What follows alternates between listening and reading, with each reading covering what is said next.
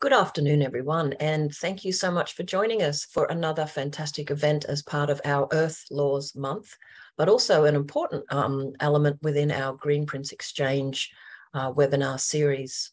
My name is Michelle Maloney. I'm the National Convener of the Australian Earth Laws Alliance, and I'm really pleased today to introduce Delwyn Jones from the Evah Institute, who'll be talking about nature positive futures. Before we begin, I'd like to acknowledge that I live, work and play on the traditional lands of the Yagara and Turrbal people here in very beautiful North Brisbane. I'd like to acknowledge elders past and present and the emerging leaders and young people continuing to support culture and country and kin. Inside the Australian Earth Laws Alliance, or AILA, we like to acknowledge both the remarkable civilizational culture of the first peoples of this continent and how they have cared for country and cared for each other since time immemorial. As a non-Indigenous person, I'm a descendant of the Irish folks who were brought to Australia unwillingly by the British Empire.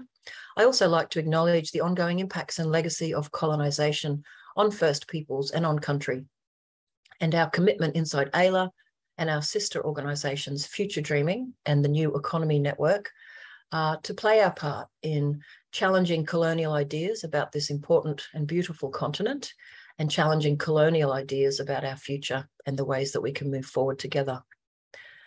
So for those who are new to the AILA Earth Laws Month celebrations, we're actually halfway through September. We have something like 35 online events throughout September celebrating humanity's relationship with the living world, and in particular, how we govern ourselves as human earthlings.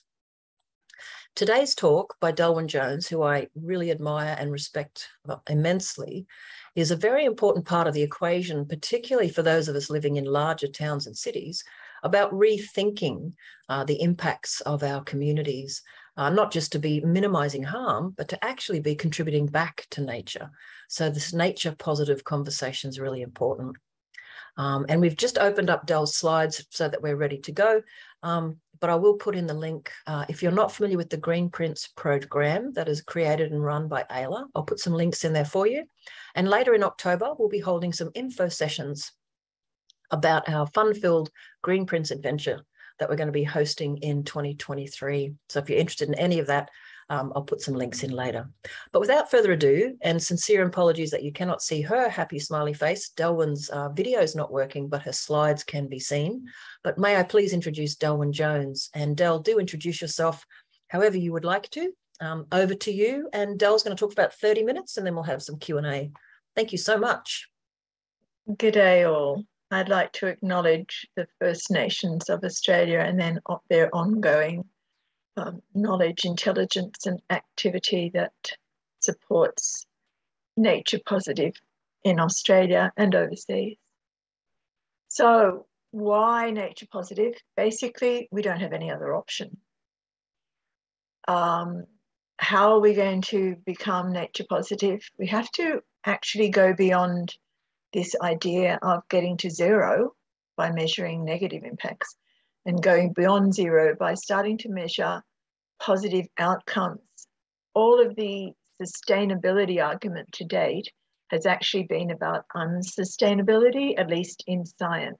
We've been focusing on the damages and how to fix them, but we really haven't been focusing on how to repair, heal, and regenerate the planet on which we live. We can regenerate natural habitats and ecosystems, the airsheds, the rainwater catchments, the marine, freshwater and terrestrial ecosystems. This takes a lot of local action and it has to be done on the ground by people who are living in that space, because work done from afar runs into problems such as with colonialist, imperialist attitudes. You need the local knowledge to be able to really do well. So what are ecosystems? Ecosystems are communities of things that work together. So that's like your neighborhood, your block, your town, your city. Habitats are the community places in which things live. So that's the address. It's a particular space within an ecosystem that's special for those living things or those inanimate things. That's where we find our ore. That's where we find our little blue bees. So why are we concerned about ecosystems? Well, it's self-interest, basically. It's because the carbon that they draw down from the atmosphere, the plants, the algae, that can heal climate change, can break and heal climate change. Ecosystems basically act to generate oxygen that enables us to breathe. They catch rain, mainly because they have a lot of finely divided surfaces, such as in leaf material, and that actually catches droplets, which reduces flash floods. In our triple La Nina event summer that's about to happen, trees would have reduced our flash flooding. They degrade scrap, all our detritus feeders, worms, etc. They clean up the home planet. They create soil, the detritus feeders in the ecosystems, and that enriches our business so we can actually grow things to sell, and so we can actually grow oxygen to create business. And that can grow food, which feeds us. So there's a lot of reasons why we should look after ecosystems and why we need the earth to be nature positive. Nature positive is a UN initiative, and where do we have to do it and when do we have to do it? We have to do it here, we have to do it now.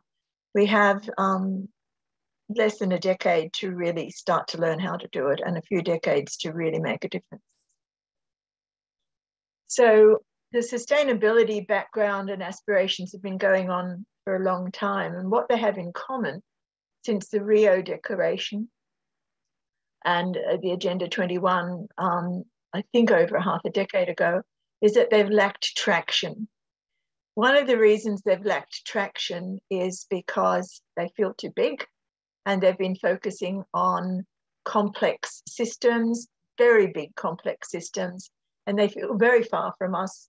We feel quite powerless, and they have been influenced very much by multinational, huge agglomerates and actions. So pretty hard to find what one small voice can do, but as we know, one small voice can do much. So the main driver of the problem is we're using up Earth at a rate of more than one planet, 1.8 to 2 planets, depending on what you're measuring. We want to become climate resilient. We need to have zero carbon because we have far too much in the atmosphere. We have way more in the atmosphere than what contributed to the dinosaur extinction. We have to get gains beyond zero, at least in carbon and in water, as well as in nature. We have to regenerate our habitat because we've lost too much. The outcomes that we're looking for are community wellness, justice and equity, certainly because for the next generation, the current one and the ones yet to be born, they are inheriting less than we inherited. So that inequity is unjust. We all need a work-life balance. And one thing that COVID did show us was that how a home-based work life has its issues, but it also offers us some balance. And we want eco-positive choice. We want to actually be able to do something at individual levels. So there's various movements. We have Nature Positive, which is about adding earthly and social resilience and to reverse nature losses. We have a movement around reciprocity, I can never get that right, which is basically pay kindness forward. Don't play the blame game, it's really pointless. And we are looking at new frontiers in the circular economy, which are seeking qualifications. And some of the methods that I'm going to talk about today will enable the circular economy. We're also looking for new frontiers of investment. And this is what Nature Positive does offer. It's a whole new frontier for investment. So what's Nature Positive about? So we've lost vast tracts of wilderness. We've lost many, many species, and we're in the 6th major extinction since historical records began on this planet. So we've lost most of our biodiversity richness since the Industrial Revolution. And the aim is to fill that gap as soon as possible. So it's not just to stop the loss, it's to reclaim new gains back to what we had, equivalent to what we had in a pre-industrial world. Now that's not utopia, it's because we need it. We need that forest cover to create the oxygen and draw down the CO2.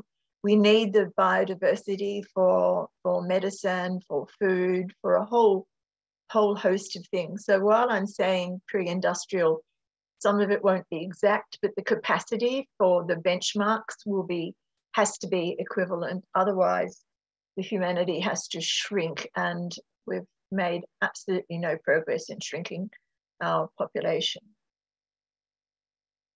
So one of the issues that we're facing in Australia, and we're the last nation on the earth to face it, is we're finally getting colony collapse disorder with bees.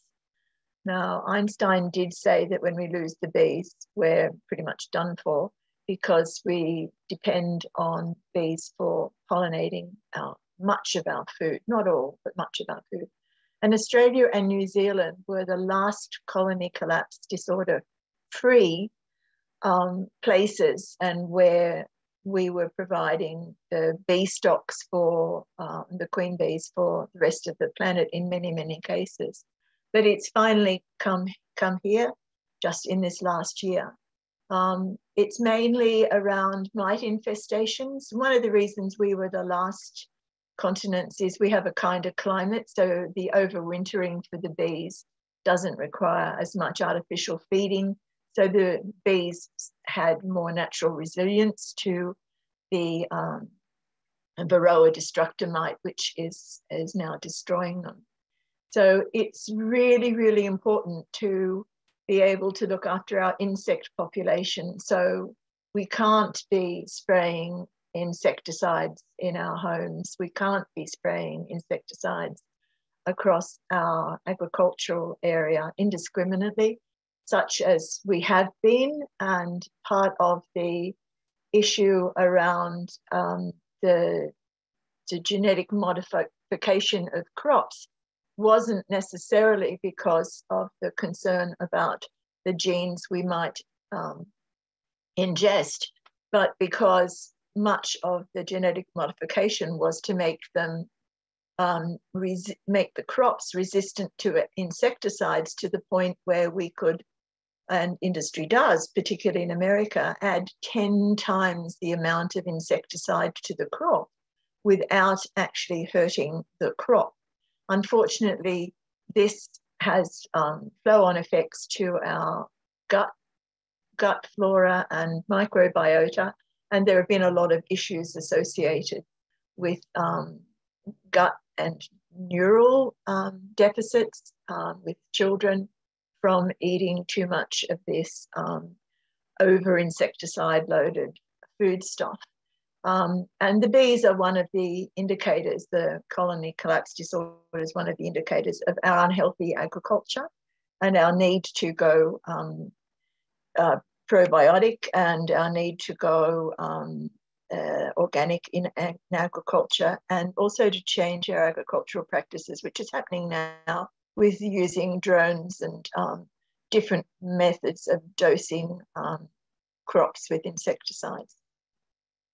So if humanity's future depends on the restoration of damage beyond just stopping the losses, but actually restoring the capability of the natural ecosystems to manage our water, manage our oxygen, manage our carbon, manage our soil production and our food production. What we've been focusing on in science is we've been focusing on measuring the damages. We haven't been focusing as much as finding the solutions. Unfortunately, most of the solutions that are still on offer today have been around for a long time, but what they have suffered is they've suffered a lack of quantification. So the skeptics amongst us would say, well, that sounds very good, but how's more koalas going to help us, or how are more bees going to help us? So we need to be able to express the benefits in as strong a terms as we can express the damages. And this is the business of the Evah Institute. So what we do as a method is we draw a boundary around our system, and here is the Earth system. We count what goes in and we count what goes out, and then we measure the losses and gains, and we express that in a particular way per functional unit or per outcome. So the solar energy flux is absolutely huge. And we are reliant on the fossil remains of the solar energy flux. What used to be, alive is now in coal, in oil, and in natural gas. So they used to be, natural gas used to be mostly living algae. Oil and coal used to be living things, for example, for plants. So our reliance on the fossils is what has fueled the Industrial Revolution. But we have exploited the air, land, and water resources on the planet, and the air, land, and water emission sinks on the planet. And unfortunately, they are finite. So we're running out of resources, and we're certainly running out of places to put our junk. So what we're seeing in that respect is a lot of pollution. So we have a molten core we can't live in. Our biome is extremely thin. Here it looks like the apple skin on the apple. Our water is shown here as the blue bubble on the planet, and that's a very small amount of water, and that is all the water on the planet: fresh water, steam, mist, marine water, all. And the little pink ball is all the air on the planet. So you can see why we only have a very small part of the planet that we can live on. We only have a very small amount of water, and we only have a very small amount of air, considering the size of the planet. But what we do have is a huge amount of energy available, which we don't make very much good use of.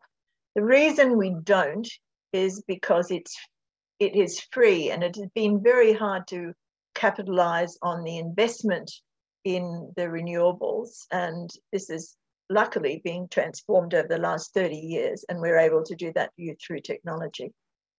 So the problem is we have ecophobic cities, so we kill our possums, we kill our worms, we kill our insects. We have generational injustice. We have used up so much resources and so much of the sinks on the planet that the next generation is inheriting much restricted futures. We have an extinction rebellion worldwide, started by one young woman. So one small voice can make a difference. And we have a lot of science deniers. And the reason we have science deniers is that we've been speaking about bad news, and there's bad news and blame games generally get attacked, and that's what's been happening.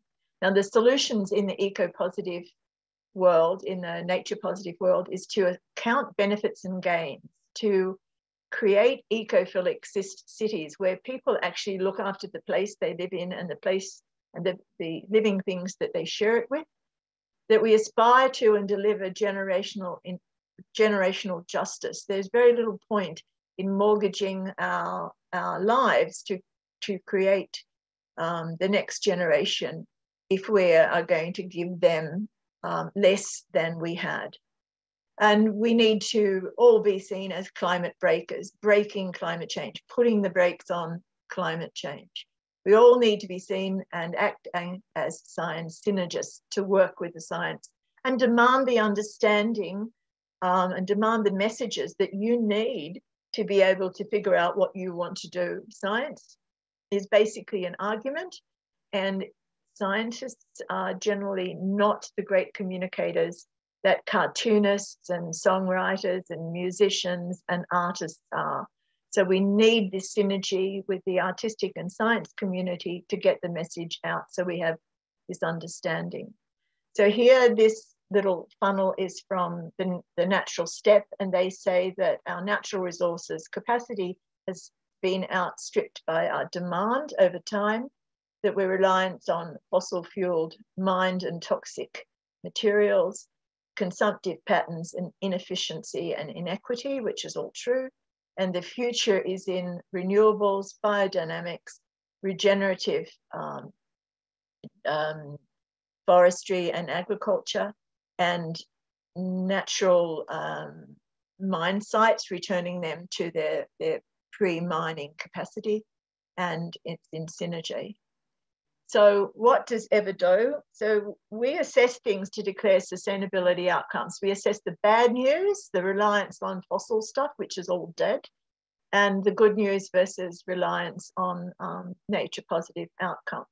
We do this because we have to break the loss and the damage, and we want to accelerate the gain and the benefit. So what do? We do eco-labeling and declarations. The methods we use are called life cycle analysis. We've developed life cycle benefit analysis, and this is a world first. We develop inventory databases for how the world works and all the systems in it. I liken it to the dolls' houses I used to build when my daughter was young. So we have in our databases everything the world needs to work, and that's what we model. So we're an agent for open LCA freeware that most universities use and many, many industries use. And we have issued an LCI database, which is used by most universities in Australia and many worldwide.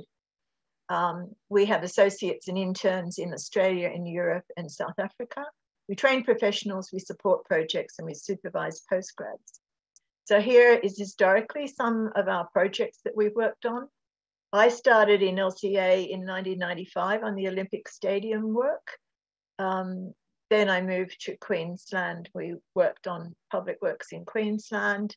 Then we worked with the CRC for construction innovation, and we worked with global partners, for example, the builders of the KPMG offices in Rotterdam. We worked on the Sydney Metro for the winning bid, yay us. We worked on Queensland main roads. We've worked with the US Stanford University on their Green Dome. And we are custodians of those databases. So the organizations who employ us put a great deal of trust in us to keep their commercial interests secret, which we have thus far succeeded in doing, while also enabling freeware development and issuing. And here are some of the clients. And we've worked on BIM modeling, which is building information modeling. So it enables virtual design, and you can see here a model of it. It's very powerful. It hasn't taken off very much, as well as expected, since the global financial crisis. But it is a technology for the future. It enables us to do our work without having to measure every single item in our building information model, because it automatically gives the dimensions for all the items in the model. So what have we done first? Well, we did the first Green Olympics. We did the first building information modeling automated life cycle analysis, and that was in KPMG Head Office. We did the world's first carbon positive build modeling. We've done the world's first positive LCA in an environmental product declaration. We have we've done the world's first LCA rate eco label with global green tag here in Australia, which is also worldwide. We issued the world's first free greater than 900 operation database. That is now the world's most popular inventory. And we did Australia's first EPD. So we're used to breaking new ground, and that's what Australians and New Zealanders are particularly good at. So this is an image of the world's first carbon whole life building design. It was a model for the ECA, the things I'd like you to look at here are the positive benefits that are measured. Retention of feedstocks, retention of minerals, renewable energy, the renewable matter in the content, the renewal reliance on water supply, on rainwater supply, climate breaking, pH buffering, hail wellness for humans, and clean air sheds. So those are all world firsts in terms of measuring the metrics per square meter, cradle to grave over a particular design life. And that was done in many ways through the green walls, the landscaping, the atrium, and the green rooftops, as well as in all the materials that were selected. This is an image of the world's first positive EPD. Again, here I'd like you to look at the metrics: energy recovery, water recovery, fuel recovery, mineral recovery, resource recovery. In many ways, that's reliance on post-consumer recycled content. Usually that doesn't explicitly get talked about. We can also look here at human wellness. Human wellness is very strongly related to dust avoidance. Excuse me, Del. Sorry to interrupt. It's Michelle. I can't quite make out which product this is. This is very interesting. Oh, sorry. Yes. Okay. So this is an e-diverter. So this is a high-rise garbage chute. Yeah. And what it does is at the bottom of the chute, there is a trapdoor which closes or moves. So it diverts the waste either to a garbage bin or to a recycle bin, and then they're picked up. So there's no need to have a separate recycling bin. There's no need to use the lifts separately. You've just used the existing diverter. So that product is the first environmental product declaration that you have supported being nature positive. Yes, that's the first one that was ever explicitly reported on. This is worldwide as having particular nature positive outcomes. And this is very much cradle to grave, counting the resources that are saved by enabling recycling. It doesn't, the shift was from, I think from memory, something like 10% recycling to 36% recycling for the building. So it makes clarifying. Yeah, so it makes a huge difference. Thanks for interrupting. So healthy air sheds, organic safe air, and ozone layer repair. So for example, our skin cancer rates are very much linked to having an ozone safe environment, an ozone layer safe environment. So the ozone layer has started to mend within 30 years of the activity aimed at stopping the hole getting any bigger. So we can turn these things around globally, and we have already done so. As soon as we enacted the laws to do so and enabled people to do so, we have made these global changes before, and we can do it again. Again, positive ecosystem replenishment here, climate breaking, water clarification, avoided ecotoxicity, ecosystem recovery, and habitat recovery. And these are measures, and these units are the standard units to be using in our field. So we haven't had to reinvent the wheel, as it were. We just had to change the math and change the focus. This is a picture of the flow charts that we look at in order to be able to do our work from the cradle to the grave, and looking at all the particular processes. And that's what are in our databases. So what do we do best? Well, we have issued the world's most popular database. So we're pretty proud of that, coming from a dinky little country in terms of population size. So what do? We declare damage assessments. So these are the kind of damages that are usually the bad news damages that are reported. This one is for a public hospital. So we usually count the water use, the energy use, the fossil fuel use, the amount of resource depletion, the amount of organic compounds that we inhale, and the amount of dust and inorganic compounds that we inhale, neither of which are very good for us.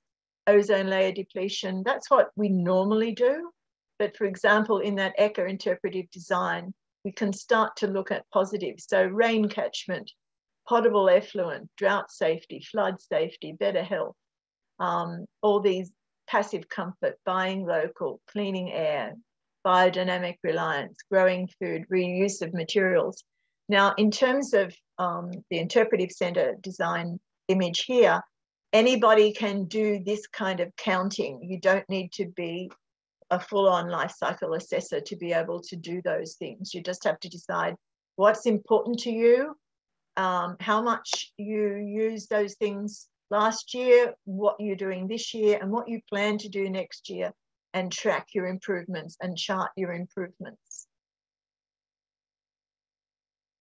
So the life cycle benefit assessment that we've invented and that we've been using since 2014 was the first one we did. It has to report on the problems as well as the solutions. So we do the traditional damage assessment, and we do the benefit assessments as well, and we compare the difference, and you may be able to get a net benefit or just a partial improvement.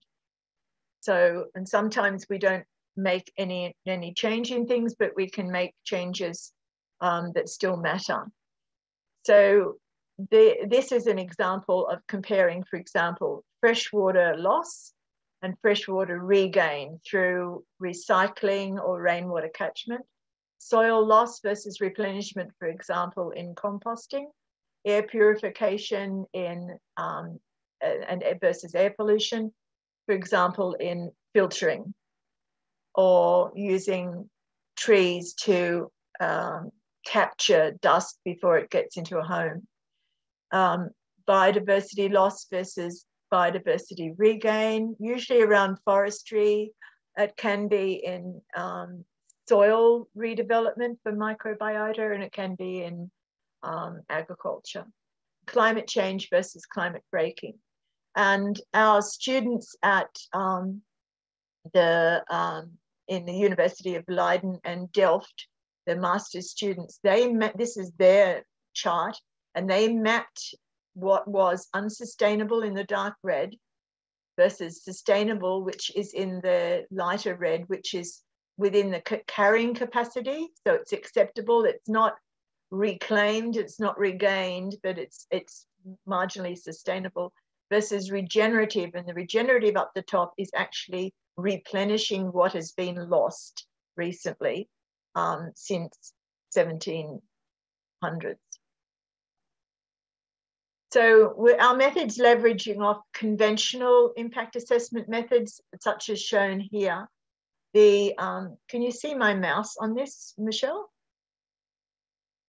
No. Yes, no, I can. You can, okay. Sorry, I'll just hit on mute. Yeah. It's okay.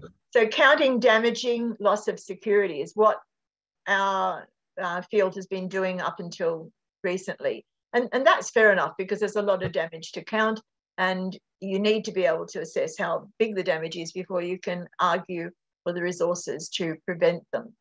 But we also count the increase in the gain to capacity, which is community wellness, habitat capacity, and resource cycling percent, and supply regeneration. So we measure, for example, as well as ozone depletion, ozone security, as well as air quality, air pollution. We measure air quality security, such as dust avoidance and dust capture, such in filtering, for example, or using an organic, as in labeled organic material, which is life safe, versus a chemical which is toxic. We measure terrestrial repletion, marine repletion, riparian repletion. I don't know how many of you know about the dead spots in the ocean where they've run out of oxygen, so there's no living things in those spots anymore. And Australia's been doing amazing work in replenishing marine near shore kelp beds and habitat for oysters and fish and seaweed and marine life to regenerate. And we've had huge successes there in restoring oyster beds, for example. And we look at feedstock viability and flood viability. So it is complicated. Life cycle assessment and damage assessment is one of the most complicated things you could ever try and do. But good science is the simplest science. So we always try to distill it to what is simple. And I'll show you later on some of the charts that you can do, which is really good, simple science. You don't have to go as far as we go into damage assessments. But we do certified work. If it's certified, it has to be, it's pretty tricky, and someone has to put their reputation on the line to say, yes, that's certified as true. So this is a reflection of the recipe method, which is the world's most popular method. It's out of Europe. It's out of mainly out of Holland. The reason most of this work comes out of Holland, and if I was in the room, I'd ask you why that might be the case. The Netherlands is at greatest risk from climate change, from inundation, from marine inundation, because it's such low-lying land. Netherlands means low-lying land. And if the Netherlands goes underwater, then Germany is next, because it's just downstream and it also has a lot of low-lying land. And as we've seen, floods are a huge and growing risk everywhere in the world.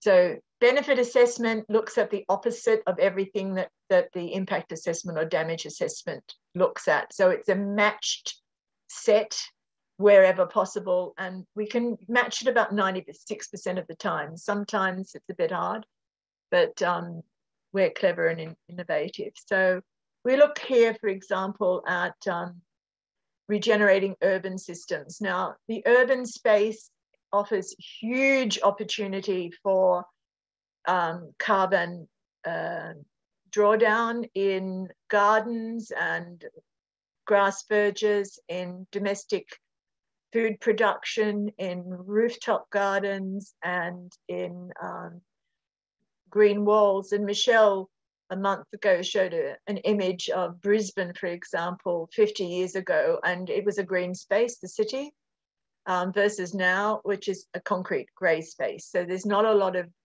living stuff there. And if there's not a lot of living stuff there, it's not nature positive, and you're not drawing down carbon, and you are subject to flash floods. You're not producing oxygen for your inhabitants. You're not producing food for your inhabitants. And none of those are very good. In a nature positive space, the cities would be green, they would be drawing down carbon, they would be catching their flood waters, they would be catching their rain waters or their flash flood waters, they would be growing their own food, they would be growing soil.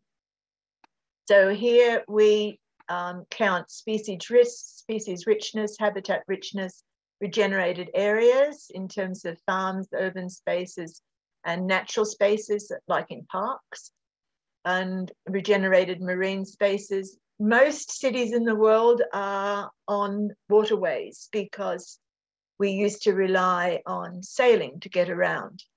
And so the cities affect and are influenced by their freshwater environments and their marine environments. So we can make a great deal of change with these two environments, which are in our own living space. In Germany, I sailed down the Rhine about 5 years ago, and people were fishing in the Rhine for the first time in decades because it was such a polluted waterway. Similar things are happening on the Thames, where industrial waterways are returning to wellness and regeneration.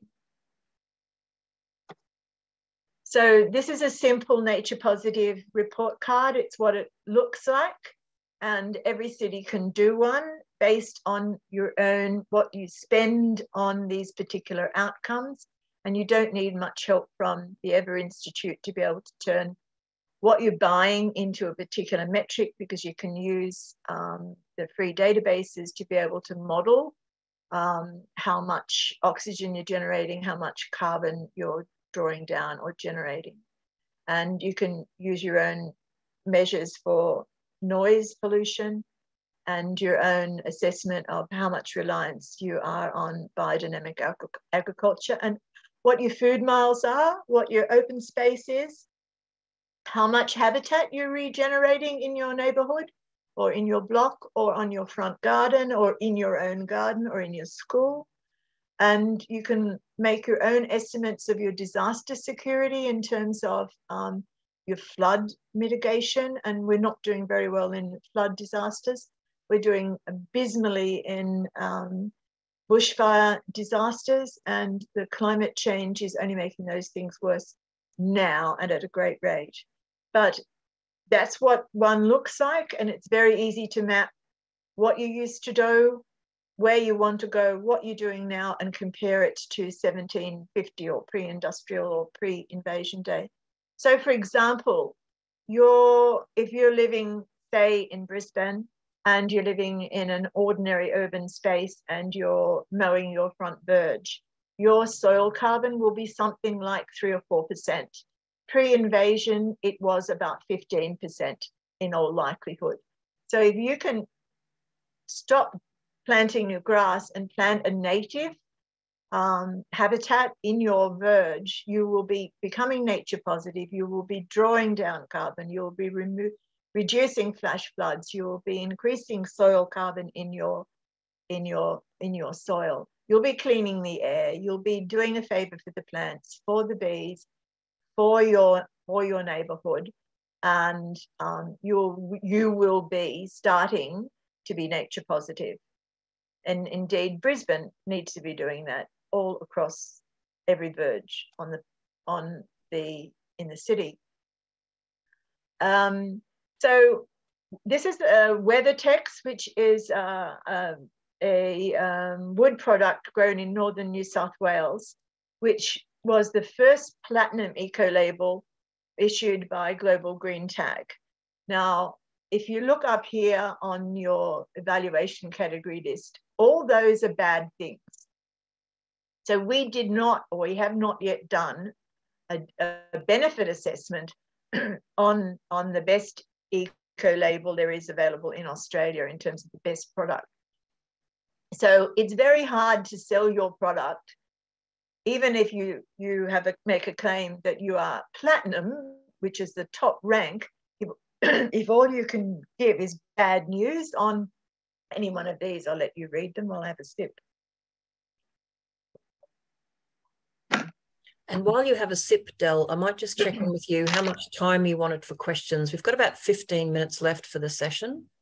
Okay, well, the rest are just really quick examples. So, which we may get to as well, but I will leave you to stop me okay. If I go over, and I'll rush a bit more now. But the problem with this that I'm making out is even the best in class was just bad news before we started to do the benefit assessment. So the world's biggest steel maker, our competition for Australian steelmaking has a greenfield site, park, and every hectare is covered with either solar panels or water catchment or some nature positive device. So people are starting to do it. So before everybody should willy-nilly go and start doing what they think is best, it's good to check out where your biggest impacts lie. And generally they lie in the use phase. So here's a Coles supermarket in Victoria, and this red spot is the in use for the energy use, and it's the same for the carbon production. So for them, rather than to change their actual buildings, they need to change their energy provider or need to create more solar energy and insulate the places and change their refrigeration technique, which they've done. And Coles has a commitment to be carbon zero and nature positive. So industry is doing its bit. We now have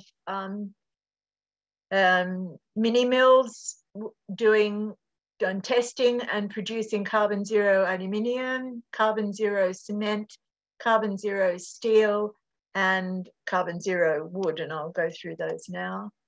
So most of the carbon from aluminium comes from the cathode and anode, which are made from pitch, which is from a fossil fuel. So changing those to biochar reduces the carbon emissions by about something like half, but also using a hydrogen fuel for the electricity is going the rest of the way. And there are a lot of other processes involved in this inert anode smelting technology. Now, we already have aragonite biomineral limestone in all of our cement, or most of our cement produced today. And one of the byproducts or accidents of climate change is we are killing a lot of animals in the near marine zone. So we have a lot of fresh limestone, which mainly comes from bone. And so, for example, there's a vastly increased amount of aragonite biomineral coming out of our solar plants that make our salt production in Salt Creek in Adelaide, as well as in the Pearl River Delta in China. So instead of using fossil limestone, we should be using aragonite biomineral limestone carefully, but that's already here. There are other carbon zero concrete technologies, including using cement to host bubbles of nitrogen, so it becomes a catch or a bank of carbon dioxide that hopefully won't leak. There are many ways of making carbon zero steel. One of the most popular that's being tested is the reliance on hydrogen. Another one that BlueScope Steel is talking about is also using biochar instead of coal. So that's renewable carbon instead of the carbon in coal to reduce its pig iron, to reduce the iron ore to pig iron. So that's already happening. It's only just started, so it will take decades to become commonplace, but it has started. So we've always had zero or carbon positive wood, but since we've cut down most of the world's forests, we have to be very, very careful in buying only forest certified products of wood. Otherwise, you're very likely to be buying parts of the Amazon, which you don't particularly want to cut down, or the Indonesian rainforests, which we also don't want to see removed. So again, we're looking at positive schools. Here's another little eco label, which any school can do. And we did these for the Victorian government, and the headmasters were really chuffed to think that they could do a net positive report card. And again, it was counting what they could do on their campus, which was useful and valuable for them, to be rain reliant, to grow some organic food or use some organic food, to reuse paper, to recycle stuff, to actually act to break climate, to clean the air, to do compost, to grow habitat, to care for fauna, and to be renewable. So Del, would it be a good time to just pause for a moment? And I'd love to ask a couple of questions about how, literally, how could, for example, Regen Brisbane start to engage in these approaches? And would you like to do that? Because we really only got about 8 minutes left, and then we're finished. Okay. I would back the verges and the home gardening, roof gardens, and green walls. Yeah. As the easiest, most highly engaging, beneficial, socially connected, socially cohesive, community-driven, nature-positive initiative that you can do. Yeah. Because then everybody can do something, even if it's growing their own carrots, growing their own tomatoes, or growing native plants for possums and bees. Yes, certainly certainly supporting all you can with local honey produce and local beekeeping, looking after, having a bee hotel, looking after the native bees is huge. Native bees do an awful lot of pollinating, as do insects of food species. So that's very important.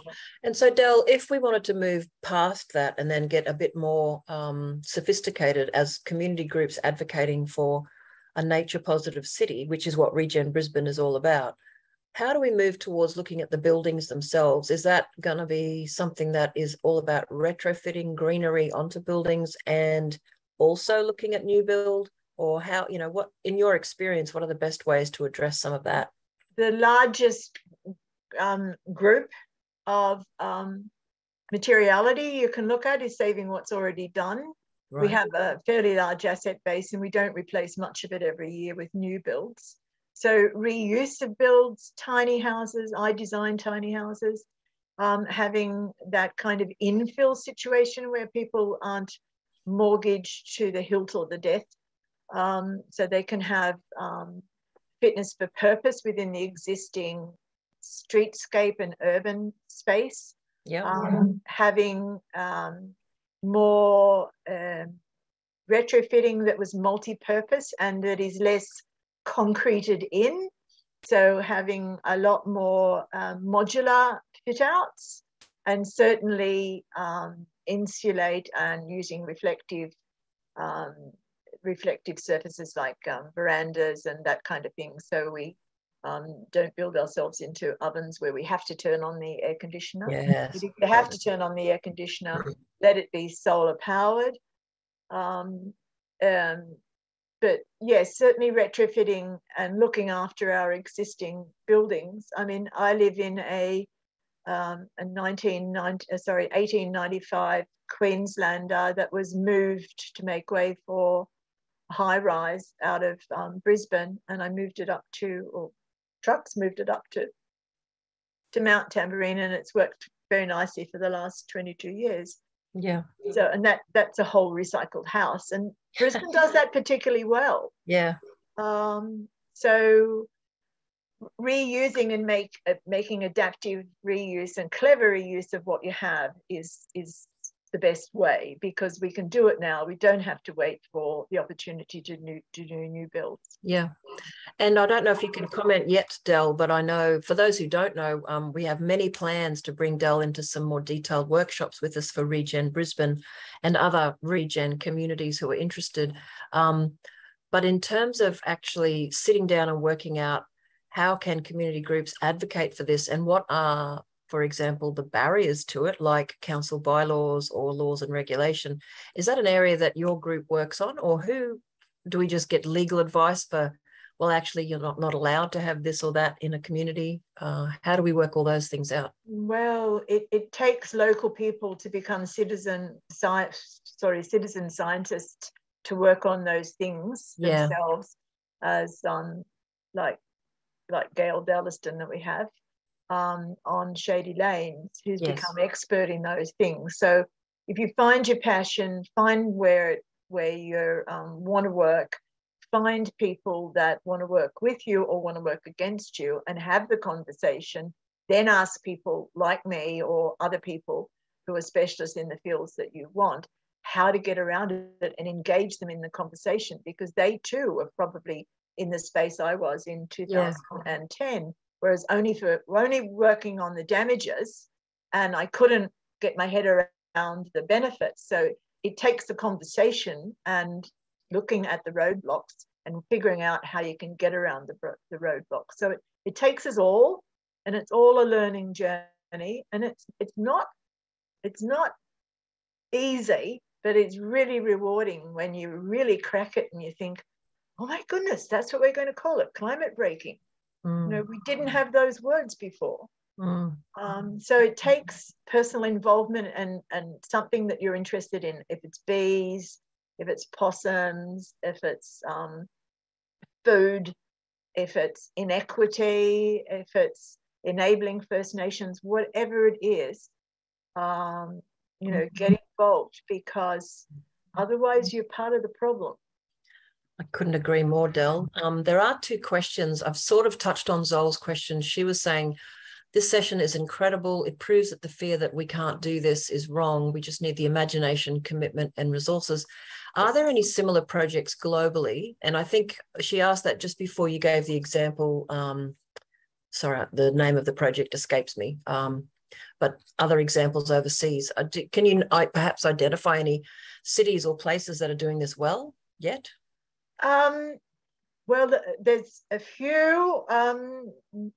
I can't remember the name. There's a place in Cuba who did this ages ago and did it particularly well. There's some towns in Scandinavia who are doing parts of it really well.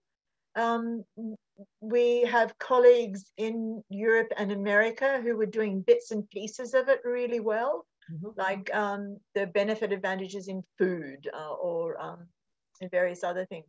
But we're hosting a session in Dublin next year on this particular subject. And so we're starting to bring it to the science community globally. And we have delivered presentations on it at two preceding pre-COVID conferences in Europe. And so there was this interest. People were starting in small ways, particularly social benefit assessment. So if the person wants to email me, I can probably find out what's happening in their particular space, but it's just starting. Yeah. And can I please encourage everyone who's listening either today live or to the recording, do get in touch with the Greenprints Project, because we are going to be collaborating with Del in a number of places around Australia to start in a very humble way, because there's no funding, but there are people who are super keen to start collecting information, working out where towns and cities are up to in any of this, and then making steps forward. So in Regen Brisbane, we've already had Del, Gail from Shady Lanes, and Kira actually put in a little funding proposal trying to get some funds to start doing what Shady Lanes helps people understand what to do with planting trees and making all of our verges far more eco-positive. Sorry, that was a bit enthusiastic, wasn't it? Eco-positive. Yeah, so there's a lot that's going to be happening. Now, there is a great question here from Dawn saying, do you run any basic courses on this? And before you answer, Del, maybe we can tee up some workshops with Greenprints next year where everyone can get into basic courses and be connecting with your work. Yes, we've been taking interns for about 5 years, but they go on to the real world and then they struggle. So I don't know how much we're doing them favors, but yeah, happy to do some courses. We have a comms associate here who will be doing a lot more podcasts and coursework around that. And we've just started a project with an amazing group that came to us after our last presentation, and they do a lot of these regeneration projects, and so we're enabling them to report the benefits and certify the benefits, which will enable them to get funding and their clients to get funding and to get the return on investment for more of these things. And that's in Australia? That's in Australia. That's locally. That's with Queensland government projects. Excellent. Well, we might pick your brains to get more info about that too, so we can collaborate with anyone who's already taking these steps. Yes, I think our project partner there won't have any trouble coming forward. Yeah. Okay. Sounds under their own steam. Yeah. Okay. Well, look, ladies and gentlefolk, I know this is just a fascinating and really full area. So please do consider this introduction to nature positive work, and that if you're interested, there will be many more opportunities to connect with Del's work and engage with nature positive projects, I hope, across the regenerative network here in Australia. But certainly Ayla, Greenprints, Regen Brisbane and a few other regen groups are going to be engaging with this as best as we can with our abilities over the coming 12 months. So do stay in touch. Del, did you have any other final things you wanted to share before we start to wrap up? Yes, I'll probably go towards the end, if I may just rush through these slides without speaking. Sure. So that's another example. Toilet paper was my favorite. I don't think I've ever heard anyone say toilet paper is my favorite before. Oh, if you're doing it in a regenerative way instead of in a pooey way, it's a great thing. Really. I'm sure it is.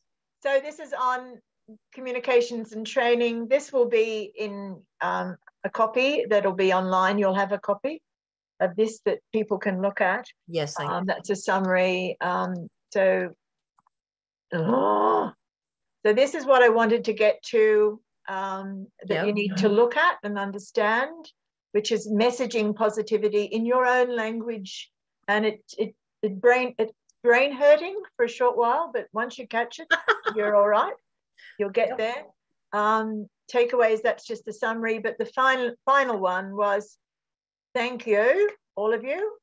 Who are you? You're you. Where does it have to happen? It has to happen here and now. Here and now. We have to go beyond creating and measuring negative impacts to zero. Just to get to zero, we have to have some positive outcomes to cancel out some of the negative too. The best way is by regenerating natural habitat. And that's because they do great things for us. We're not being soft-headed. We're not being overly kind or wacky. They do good things for us. They serve us. Ecosystems service us, service humanity. We shouldn't be destroying them. Here. For the beating. Thank you so much, Del. Everyone's still here, so does anyone have any very quick questions for Del? I'm aware that we're over time, but if you did have a quick question, I think people are absorbing. And Del, you'll be able to send those slides to me so we can include them when we share. Yeah. Yes, for sure. Thank you. And if somebody wanted to have the words with them, I'm happy to put the notes pages in for anyone who wants to lecture with them or whatever. Oh, we'd love to receive them too, mostly so we can communicate to others that this is a really important part of the Green Prince approach. So yeah. Wonderful. Yeah, send it through to us, Del. Well, look, getting a lot of lovely comments that how this has been inspiring and positive and showing us that things can be done. We don't just have to give up. So I think that's pretty fantastic. Alicia says, that was fascinating and uplifting. Thank you. Thank you, Alicia. So Del Jones, thank you so much. We're going to drag you back into more Green Prince activities very soon, and certainly lots of fun-filled times here in Bris Vegas. So can't wait. And I'm sorry we can't see your lovely face. That's okay. And I wash my hair and everything. Oh, when one works from home, it is the ultimate sign of respect, isn't it? I had a shower for you people. All right. Well, if you would like to just press the little clap button or do what I do, which is the Daggy air clap, let's say a huge thank you to Del. Such a huge body of work and hard work for many, many years prior to now coming into our world, which we're excited about. And yeah, if anyone's got any questions for Del, shoot them through to Ayla, or if you've got Del's email, shoot it through to Adele, and join our mailing list if you haven't already, and we'll keep you in touch with practical ways of exploring how we ordinary humans can do all this stuff together. We're always looking for pro bono or tiny projects to see if we can give you a bit of a kickstart, not spending too much time, but to see if we can help. Yeah, excellent. Thank you, Del, and thank you everyone for joining us. And just a quick plug, we've got more awesome Earth Laws Month events coming up. Tomorrow, we've got a little update from the Regenesis Arts Collective. We've got an In Conversation with Tim Hollow tomorrow night about living democracy. We've got some green extractivism discussions on Friday, which anyone in this call would probably find very interesting. Some work being done by AidWatch about the acceleration of mineral extraction for the good stuff, which is renewables. But if we don't manage human demand, we're going to end up with some new problems that look a lot like the old problems. Many other projects as well, but do jump on that Earth Laws website if you'd like to join more free, awesome webinars. And speaking of awesome, thank you, awesome Del Jones, for sharing your time with us today. And we will now release you back into the wild. Thanks, everybody. Thank you. Bye-bye, people. Thanks, Del.